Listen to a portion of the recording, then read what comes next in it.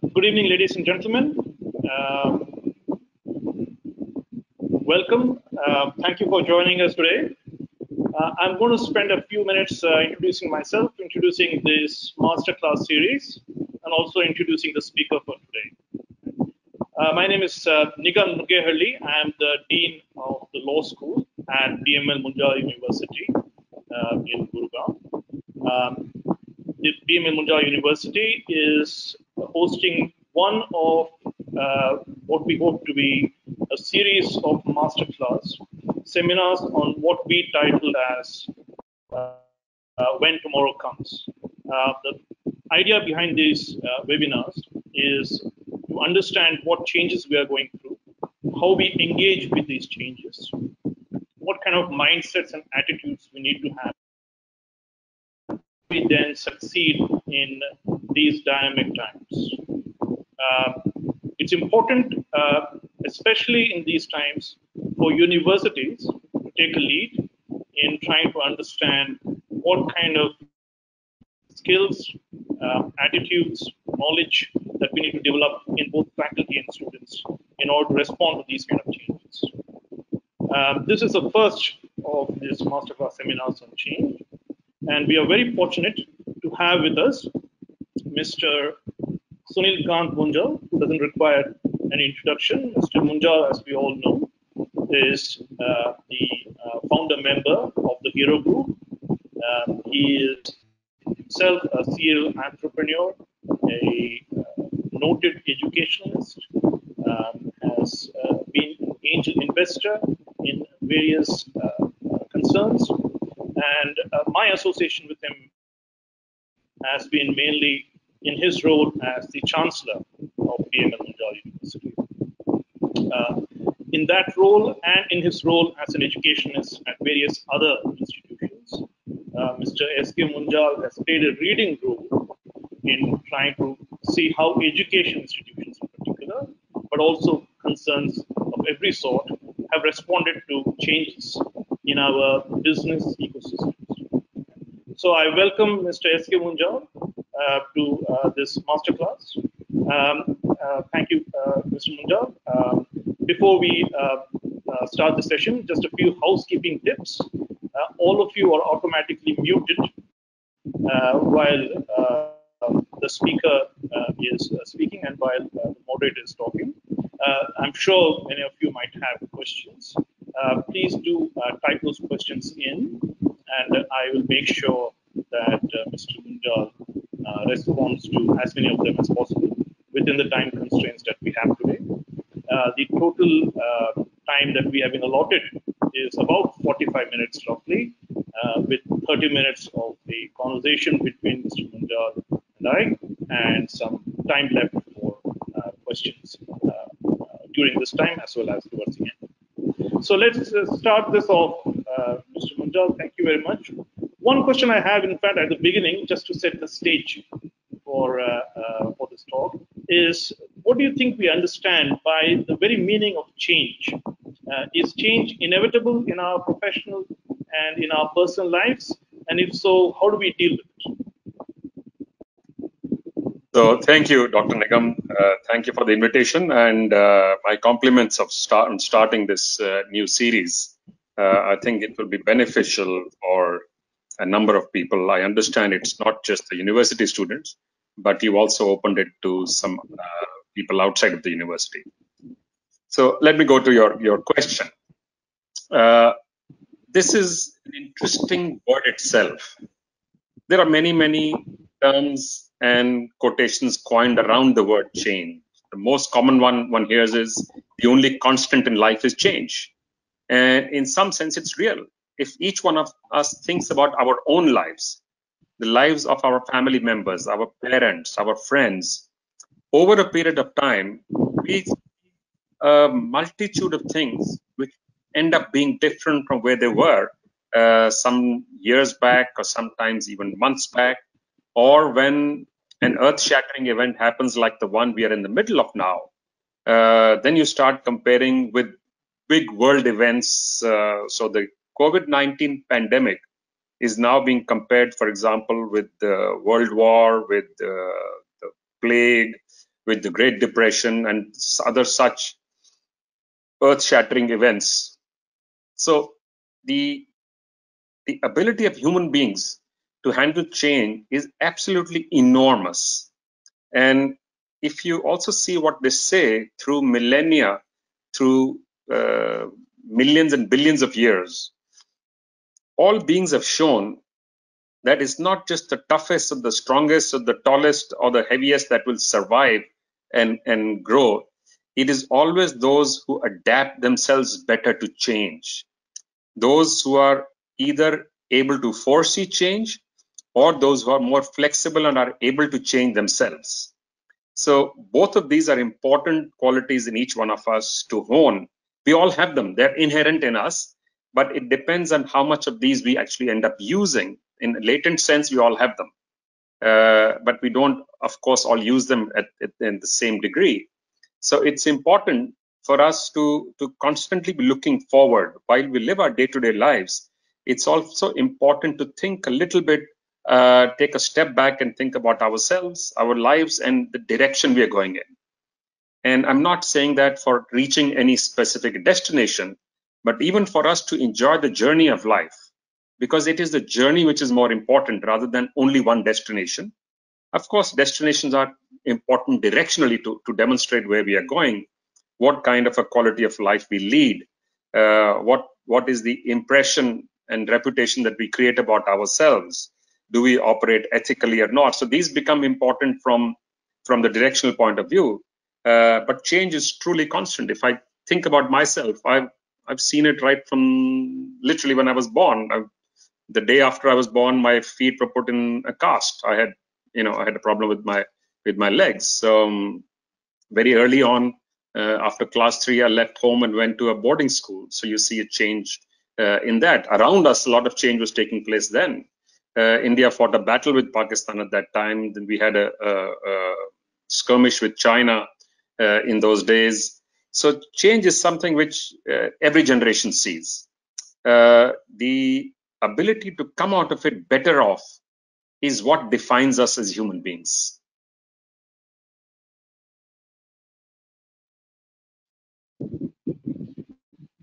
Thank you. That's really interesting. What struck me when you were talking is the way you weave together both our kind of actual responses to events that are beyond our control sometimes, but also our attitudes and our mental states when we are confronted with these kind of changes. It would be really interesting, I think, for the audience, for you to take us through that a little bit more. Were there any changes that you recall in your professional life, especially? You spoke about some changes in your personal life. Anything to recall in your professional life that you had to deal with, and how you engaged with them, and perhaps how you overcame them? Sure. Could you give us a little bit of? Sure, happy to do that. So if I think back on the early days when I started to work, like many other members in our family, I had occasion, even while I was in school and college, to visit some of our factories and workplaces and get exposure. In fact, we used to get exposure at home because my father and my uncle, we lived together in one home, and every morning you could see them discussing the plan for the day. When they came back home again, there would be some conversation. So some of that was exposure was there in the early days. So when I got a chance early on to start my training post-education, I was lucky and fortunate to get to intern, in a sense, in 3 or 4 different entities. I went into Rockman Cycles, which was then setting up a new plant in focal point in Ludhiana. It was a new, very modern chain plant being set up, one of the most modern in the world. So I saw the concept of a startup starting a new business plan, a new construction, new civil works, factories being built, and all of that. I also trained for a little while in Majestic Auto, which was making mopeds. And then I spent a much longer time in Highway Cycles, which used to make freewheels and machine tools. Now, while I was there, I got the chance to lead a new initiative. And this was a unique initiative because it was the first time that as a family and as a business, we did everything new. we went into a new line of business. This was a spinning mill. Until then, we had all the businesses were attached to bicycles, mopeds, engineering, and manufacturing. And this was the first time we went into textiles, into spinning. First time we had an IPO for the company. First time we went to all India financial institutions for taking a loan. So there were many, many firsts in that. So I was quite fortunate. I spent a lot of time learning about the industry, traveling the world, looking at how these businesses operate in places like China, Germany, US, Pakistan, Italy, literally at all of the places which had a presence in the textile and the yarn spinning industry. And we set up something which was quite unique. It was probably the most contemporary spinning plant, multi-fiber spinning plant in the country at that time. But the interesting thing that happened was the week that we went into production was the same week when we had the biggest textile strike in the history of India. Datta Samant had led a strike, and his name became famous because of that, in Bombay and in what was then Bombay and in Ahmedabad. And all the large textile companies in India came to a grinding halt. So we had this amazing plant set up with no customer out there. So the change that we required to then rejig the business model was something that we had not even anticipated. So we are not just going to, lie down and roll over. We run businesses. That's what we do. We are entrepreneurs. So we started exporting yarn. We were one of the early cotton yarn exporters out of India. We found markets in other countries, and we started making more of acrylic and other fibers yarn, which was used in the hosiery industry instead of going to the textile industry, the weaving industry, which had then shut down. So we made lots and lots of changes in the business model, in the product design, including in layouts of some of the machines. So it kind of taught me personally that whenever you plan something, also try and anticipate things that are not normal. So a black swan event was a term was not coined in those days. I think we heard this much later, but that it makes sense for us to be prepared for the unforeseen situation. I saw such change taking place over and over in our companies. We had labor IR situation in some of our companies in Ludhiana, some of our bicycle parts companies.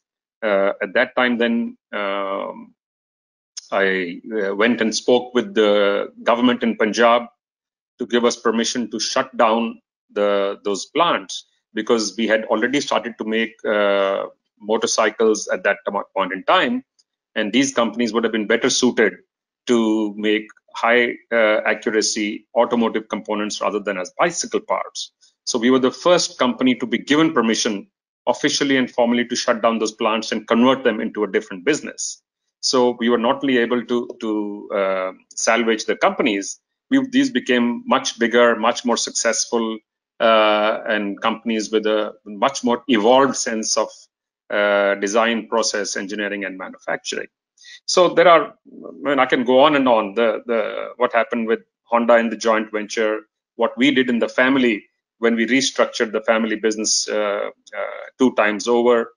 It was not just the partnership with Honda, but the exit of Honda from the joint venture, what was then called Hero Honda, itself was an interesting and experiential change.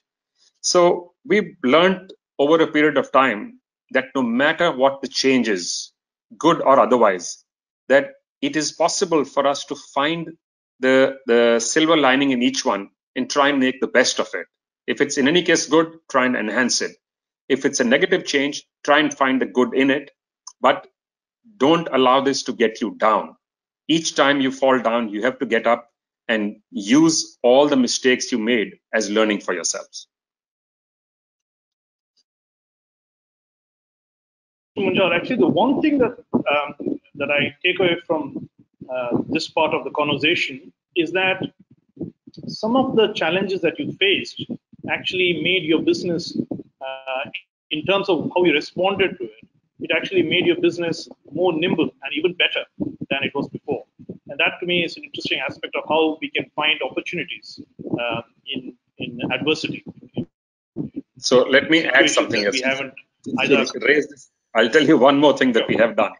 If you look at all our big growth that has happened in the last 35 or 40 years in our companies, our biggest growth has always come during slowdowns. Each time there was a downturn in the marketplace and there was a slowdown, one of our competitors was down, we went ahead and enhanced our capacity. We went ahead and took a jump in our technology. We went ahead and invested in better processes, because the twin advantage of that was, one, our leverage was always been very low. We're a very conservative organization. So we don't like to borrow money if we can help it at all. Even when we do borrow, our borrowing is very, very low relative to what others in the market have been doing. But because the companies have been liquid, they're throwing up cash, all our money is to go back to invest in the business. So at each time there was a downturn, we would go back to enhance the company's capacity, because at that time everyone was available. Designers are available, contractors are available at low cost, machines are available at discount, so that each time the market turned around, the demand turned around, we were better equipped than many of our competitors. And that allowed us to take a quantum leap each time.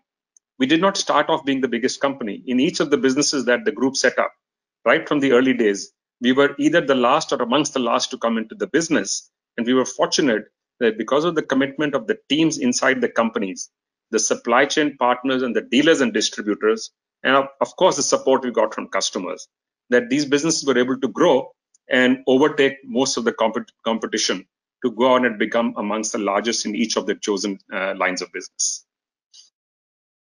So the adversity or the challenge was each time taken on as an asset. Yeah, that's the kind of really interesting aspect of what you just now said. Business career with lots of different kinds of challenges that you had to see and overcome. Could you give us some insight on a more personal level and the kind of role models that you might have had in this journey? Somebody that you looked up to, or somebody you admired for the way they responded to change? So there are people that you learn little things from all the time, if you have an open mind. So I can name some of them, but actually there have been hundreds and hundreds and thousands of people that I've learned from. One of the things I have attempted to do is to not believe that you have all of the answers when you talk to somebody else. Even if you're giving an answer, if your eyes, ears, and mind are open, you're able to pick up something from anybody who comes in. So the two things that I have normally attempted to do, and I will come back to the actual response to your question, is that anybody in our company that goes out anywhere, sales people go out to sell, purchase people go out to buy, communication people go out, anywhere they travel. So when they come back, I ask them to give us two things. One is anything that anyone is saying that is negative or critical about us, we would like to hear. And anything that anyone is doing better than us, I would like to hear. And when I'm saying better than us, it does not have to be only direct competition. It could be anyone in any business. So somebody stacking goods in a very good manner, that is good for us to hear about that. When you collate these two together, this allows you to constantly be in a mode where we are craving and looking for improvement all the time. Because I can tell you the norm is actually quite the reverse. When most people come back into the company, their feedback will be, by the way, we are doing so well, that we are doing such a great job. Everybody's appreciating or praising what we are doing in the market. Our product or our service is considered the greatest in the market, which sounds very nice, but it doesn't actually help any of us to really improve. So from the early days, and I saw this habit, I learned this actually from my father, that he had this unique ability to appreciate or praise anyone that he came across. If he was in a hotel room, and as it happens, he used to make the bed himself and leave every time he stayed in a hotel. But if somebody came in and made a bed, he would say, what a nice way this person is making the bed. So just simple little things that you're actually learning something from everybody around you. So he's one person from whom I learned a lot in many, many ways. And I was lucky that I got a lot of time to spend with him once I started working. I was working directly with him for many years. So I had probably more occasion than many others in the business, in the group, and even in the family in that respect. But many of our leaders, if you look at people like what Steve Jobs did, I'm going back a little bit, what Mahatma Gandhi did. I'm talking first of the big names, what Tagore did. And when I'm talking about innovation and ideation, it's not just about mechanical things. The philosophical things are so important for us to keep our minds open to. They allow us to have a richer ability to think, to anticipate change. And that too, by the way, I think comes from a much more open mind.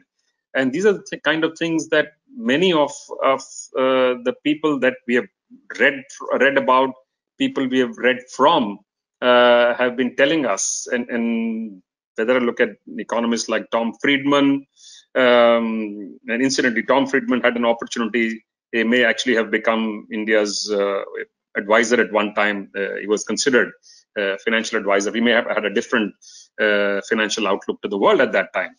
So my attempt is normally not to focus only on one or two or three people from whom you learn, but I've learned from musicians, from artists, from somebody like Ravi Shankar. Ravi Shankar was the first one in India who started experimentation with the purest form of sitar playing. So I was always curious about these things as to how somebody of that caliber, with that kind of appreciation, go out and do something so revolutionary at that time. And of course, you know, he went on to become a global leader in the arts, and he had a following across the globe, and not just in India. So I've attempted to learn from people, whether they are acknowledged leaders or not.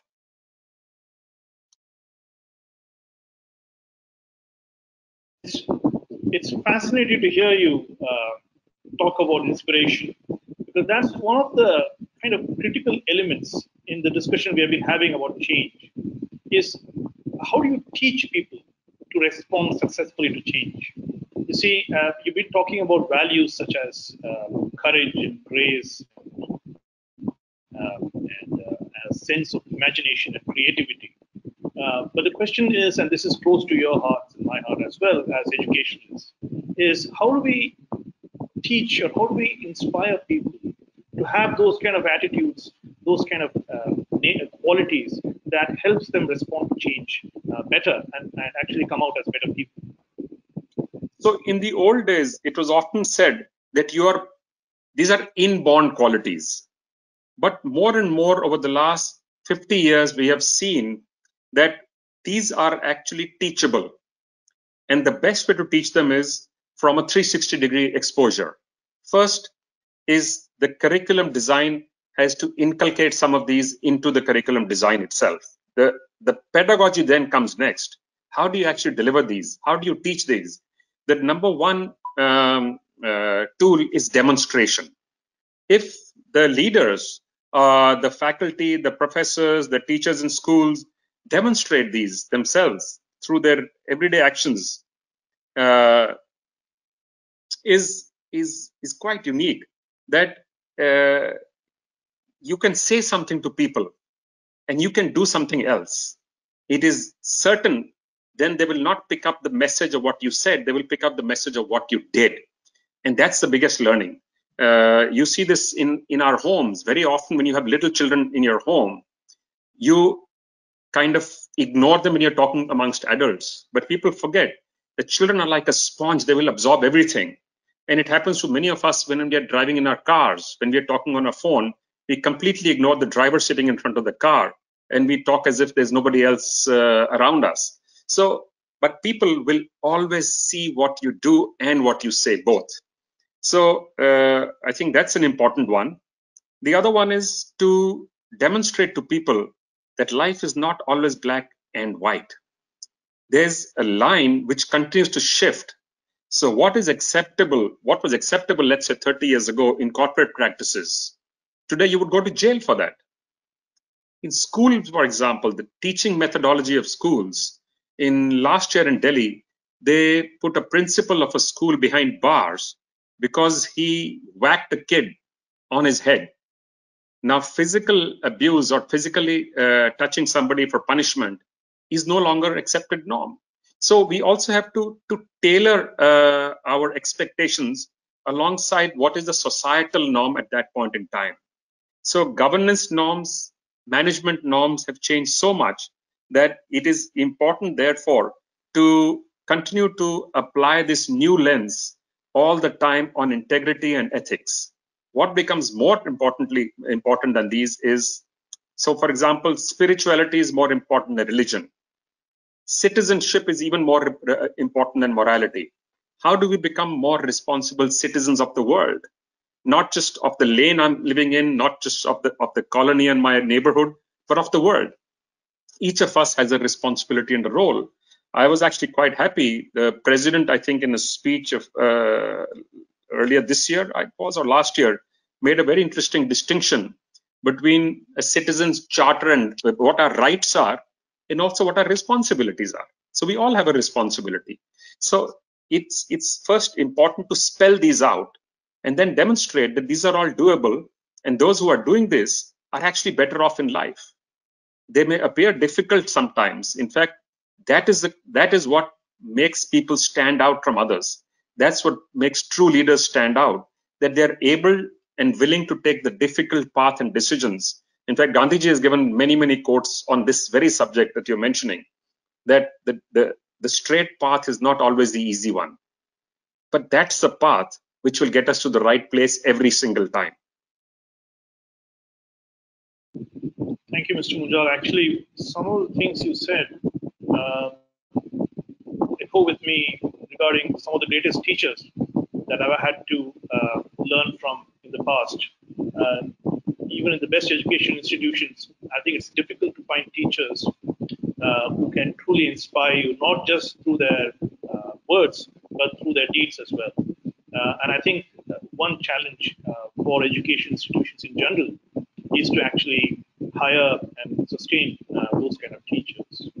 So that this talk about education institutions then brings me to a subject that you and I have spoken about at great length many times in the past, and will continue to speak about in the future as well, which is the future of education.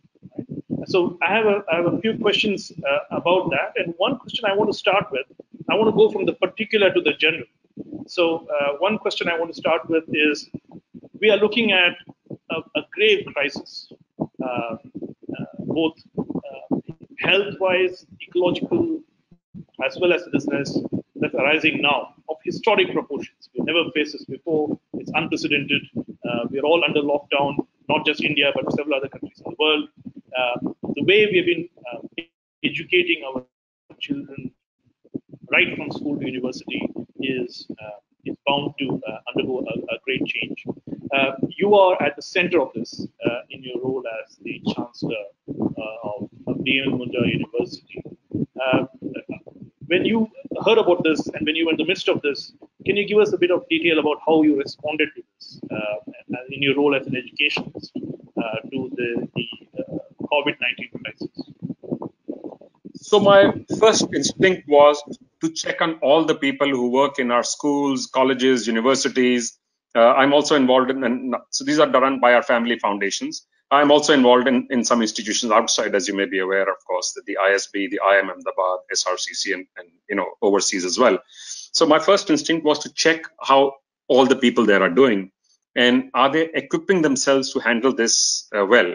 And we did not quite realize at the beginning what all was involved in handling this well. Of course, a few things had become apparent, but not everything until then. Second was, and I can tell you, for example, I currently chair Doon School, as you know. What we did at Doon School was we isolated the school. We created like a mini castle. We said nobody will come into the school, and we will make it self-sufficient inside, and also nobody will go out. So we kept the school running even after the government of Uttarakhand gave an order to shut down all schools, because we spoke with the administration and we said, frankly, the students are better off inside the campus. And they agreed with us. So the school kept running for some time until there was a COVID positive case found in Dehradun. And then we decided as a board and as a school leadership that we cannot keep the boys. The risk has become too high. And we sent them home in 24 hours after that. At BML Munjal University, we said, we will let the students go home. We will allow and encourage the faculty to stay on campus. So they are in a safe zone. And then in parts, because we are, as you know, we are a fairly large campus and hostels are spread across the place. We said we will also offer one of the hostels in a far corner to the administration to use as quarantine or isolation. So it's our public service as well that we need to do while protecting our own people. What do we do to reach out? And the next thing was, how do we ensure that while we've sent the students home, that they also continue to get educated? Then was because the university, of course, has been designed with a fair degree of modern template of technology as a foundation, is how do you reach them? The tools are available. So teaching them digitally, remotely, testing them where required, getting them into workshops and conversations. So it's a whole series of things that has been done at the BML Munjal University, which I think in some sense addresses the 3I principle with which this university has been set up. The university demands that anything that we do must fulfill our filter of the 3I principle, which is innovation, sense of inquiry, and a positive impact on society. And the university has truly demonstrated all of these three by what it did in this time, challenging time of a crisis, where many institutions just kind of, I don't want to be critical, but many just folded, many just shut shop and said, we are over, we're not doing anything right now.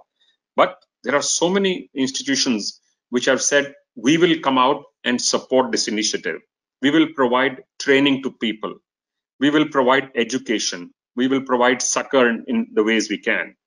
And I think the university, and right from the top, from the vice chancellor, the deans, yourself, the other deans in the university, the dean of the business school, the leadership team of the engineering and technology school, all of you together with the non-teaching staff, I think put your best foot forward, and that's something we both highly encourage and appreciate.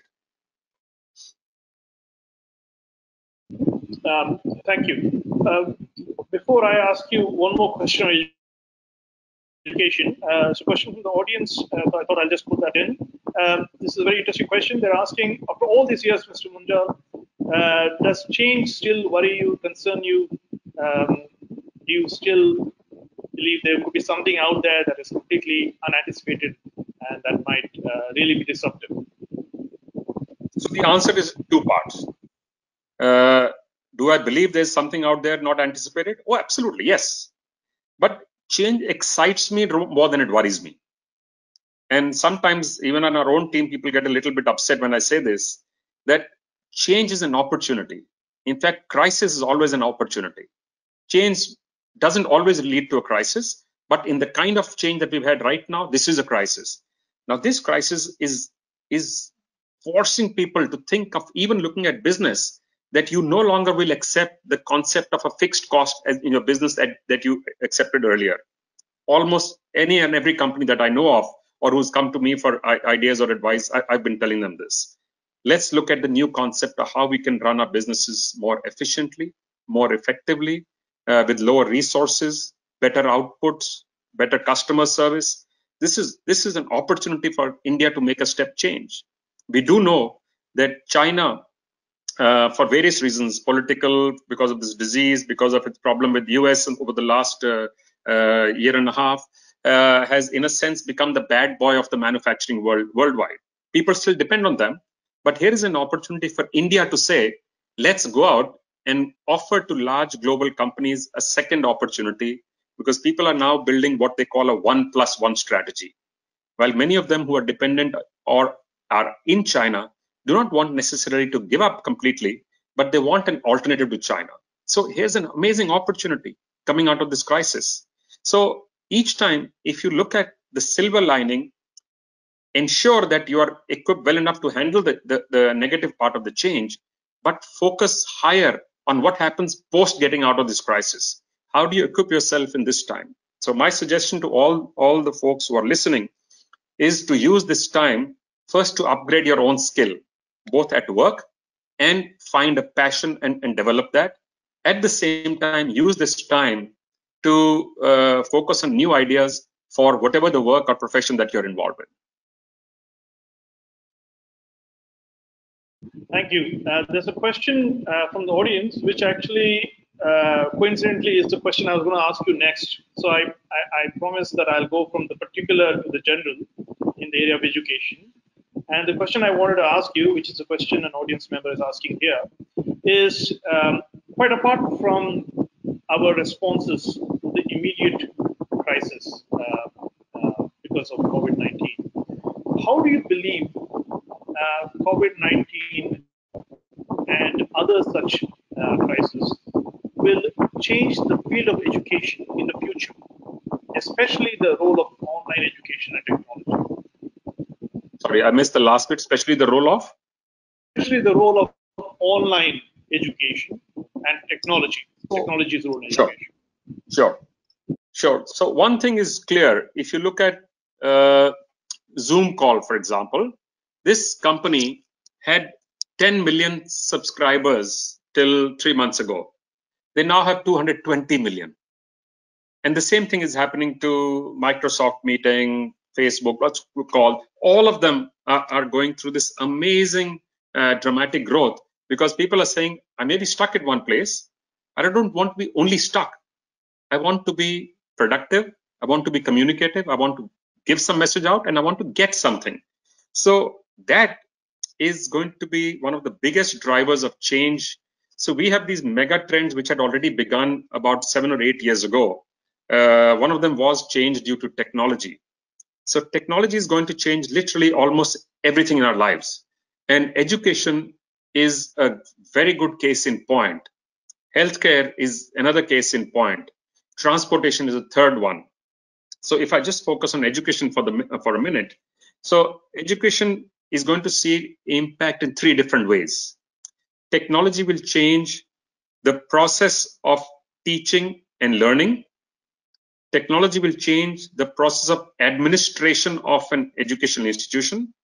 And technology will change the process of communication of an educational institution.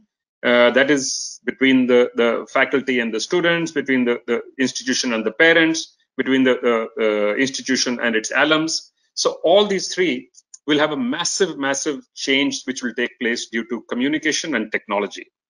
The process of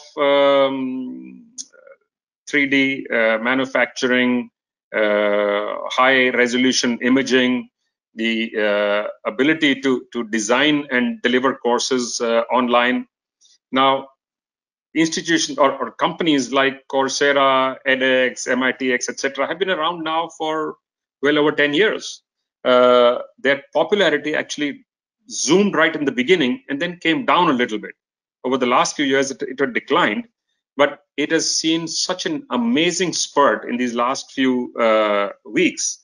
It tells us that some of these habits that we are inculcated in this period of lockdown will become permanent. Some, of course, we will spring back from. So education, I think, will benefit from a much more flexible model of education.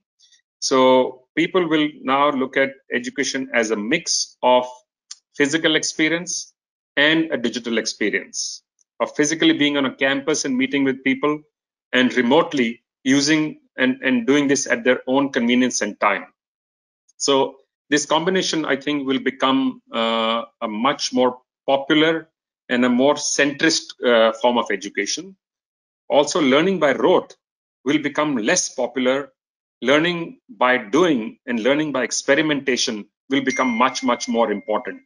And I think that will be one of the biggest benefits that will come out of this crisis. Also, information and data management will become much more important. Managing large databases will become more prevalent, and that will allow education to also lean on research as a much more active source. And we are seeing this happen first in the healthcare field, but we will see this seep into all other areas and all other verticals of education as well. This will also, I'm going to add one more. This will also allow our teachers to be on a constant learning journey, because they themselves will have to rediscover all of this time, because a lot of this will be completely new information, and a lot of this will be repackaged information in a new format. So some of these will be easy for them to switch over to. Some will be new for the faculty as well. So in many ways, the faculty will be co-creating these with their students and their mentees. Thank you. We actually have space for one last question, and there's an interesting related question from the audience. I was going to ask you a question, but this question is so interesting that I think I should take that as a last question. The question is very interesting. It actually flips some of the discussion we've been having so far on education and asks the following. It says, let's look at it how the industry is going to change because of the COVID crisis and post-COVID crisis, and how should education respond to that change in the industry. Do you have any thoughts on that? Oh, yes, absolutely. So if you look at what is the discussion going on, actually, I just came off a call just before I came in and started this session with you. I just came off a call with the industry. And you know, today the new set of guidelines have been declared by the Ministry of Home Affairs. And some of us in Confederation of Indian Industry have been quite involved and giving suggestions to the government on all of this. So obviously, we're not giving this out of thin air. We are taking these suggestions from industry. So industry wants to become more practical. So it will also force. So at this moment, if you see in India, research institution, education institutions, and companies and business are in 3 different silos, and which is actually sad and almost a shame, considering we have some of the brightest minds in the world, both in education and research around the world, are actually from India. So the NHS in the US, in the UK, and the health system in the North America, the legal system, the accounting system, top end companies, they all have Indians in leadership positions. Many of them have Indians. But if you look at India, we have never crossed this line. So research will become more practical, companies will be more involved, and education per force will become part of this triumvirate. So all of these 3 will have to work together: teaching, research, and actual application of what is being taught to companies. So companies will push back to universities. Universities will start to lean more onto companies and teaching of things like entrepreneurship, of management, and cross-discipline management with specialization in things like technology, in legal services and accounting services, in biomedical services. I think all of these across the spectrum will become more central theme rather than being on the fringe as they have been until recently.